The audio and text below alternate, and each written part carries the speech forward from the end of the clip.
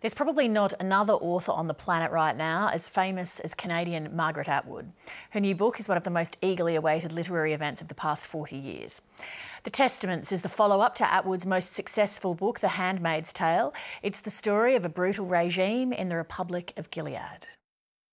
For 6 decades, Margaret Atwood has dazzled readers with her mastery of every genre: fiction, non-fiction, poetry, short stories, children's books.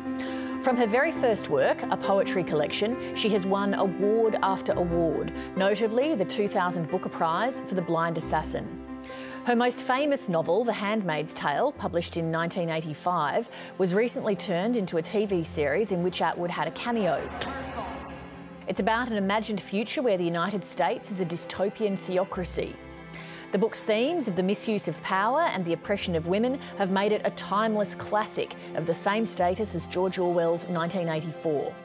Now, 35 years on, Atwood has produced a sequel, and The Testaments was immediately shortlisted for this year's Booker Prize. Margaret Atwood, congratulations on your new book, The Testaments, and in particular its Booker Prize nomination. Thank you. In another of your books, Negotiating with the Dead, you write, "A book may outlive its author, and it moves too. And it too can be said to change, but not in the manner of the telling. It changes in the manner of the reading." Since The Handmaid's Tale was published in 1985, how do you think it has evolved in the way people read it? I think it's evolved in relation to events that have come about. So in 1985, jury was out as to whether the United States would ever move in the direction of a totalitarian theocracy. And I think people are feeling somewhat more nervous about that now. Whereas in the 90s, The Handmaid's Tale seemed to be receding into the far distant past. Now it seems to be coming closer and closer, and that accounts in part for the way in which the television series is being viewed and the way in which the book is being read, not as a fantasy, but as a possibility. These books are often referred to as feminist, but is it more precise to say that they are about the way power is sought, taken and used by both men and women? Oh, I think that's entirely fair. The power distribution has been predominantly male since the Bronze Age. It wasn't before. And that's a long story, the relationship between agriculture, weapons, wars, and upper body strength. There have been other arrangements of society at other times and in other places.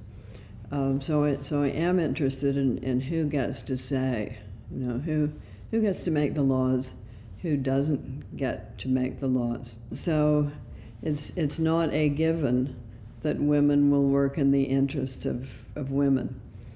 And so it is in Gilead, but any group oppressing, imperializing, ruling over another group usually raises an army of controllers or a group of controllers from within that group. Why? It's cheaper, easier, and it works better. The Testaments explores how the character of Aunt Lydia becomes one of the top female power brokers in Gilead. How long have you had the idea of taking her character further? I started thinking about the book probably in about 2015, and that stage is always, am I going to do this? Am I not going to do this?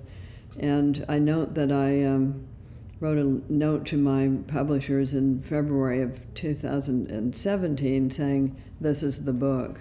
And why did God allow such a terrible thing to happen? Teach her a lesson. The performance of Ann Dowd really, really enriched the concept of that character. Ann Dowd in the series made her a much more well-rounded character, but at that point we didn't have her backstory. We didn't know how she got there. So in the Testaments I was interested in a couple of things: how she got that way, and also how regimes crumble, how regimes like that fall apart. Last November, you said on Twitter of the Testaments that it was inspired by everything readers had ever asked you about Gilead and its inner workings. What are the things that readers have most asked you over the years? What they wanted most to know was what happens to Offred. And that was the book I couldn't write because I could not recreate that voice. So I didn't want to attempt that because I knew it would fail. But then there was another way of coming at the story, and that was through other narrators. And since I was interested in how those kinds of regimes fall apart, it would have to be in the middle to late Gilead period. So I set it 15 to 16 years later than the end of The Handmaid's Tale. You turn 80 in November. When you survey the landscape of your life from here, does it feel like, looking back, that it had a plot, or does a lifetime feel like a series of random and chance events just strung into a line? Both. When you look back at anything, you always see a plot because that's what happened. So you said, okay, this is the plot, this is the trajectory.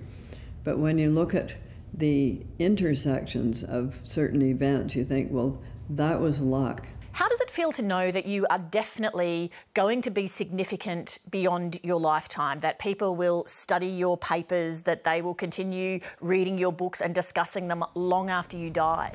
How does that feel? Well, I intend to be around, just hovering over their shoulders, soaking it all up. Am I going to haunt my own archives? I certainly hope so. There's a quote that you've highlighted previously, which is that wanting to meet an author because you like their work is like wanting to meet a duck because you like pate. That is true, but nonetheless, as a long-time lover of the pate, it has been a great privilege to get to talk to the duck, so thank you very much. Thank you. That's the program for tonight. Foreign Correspondent's up next. Thanks for your company. Good night.